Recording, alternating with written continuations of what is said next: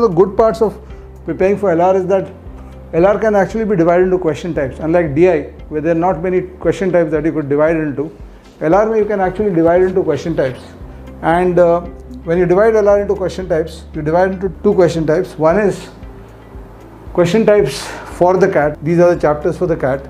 And this essentially consists of 4 kinds of puzzles: arrangement, team selection, ranking, and generic puzzles.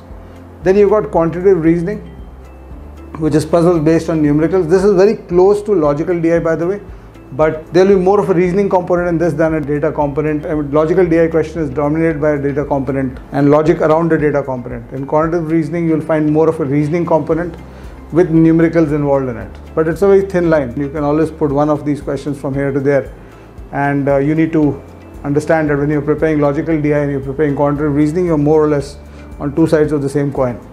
And then these chapters: set theory, very critical chapter for LR for cat; games and tournaments, very critical chapter for LR for cat; network diagrams, again a pretty critical chapters. And these 8 chapters are the first block of chapters that you prepare. And your first focus should be to do maybe between 20 to 30 sets on each of these question types, so that you understand what these question types and the skills required to solve a set theory question is very different from a skill required to solve a quantitative reasoning question, and that is very different from a games and tournaments question. So you need to first skill yourself up on these 8 topics, and you need to have a lot of passion.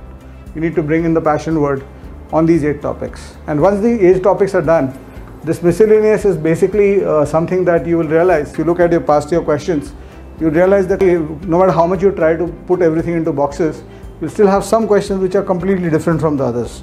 So those are the miscellaneous question types that you prepare for, and these you'll typically be able to source from your previous year questions, etc.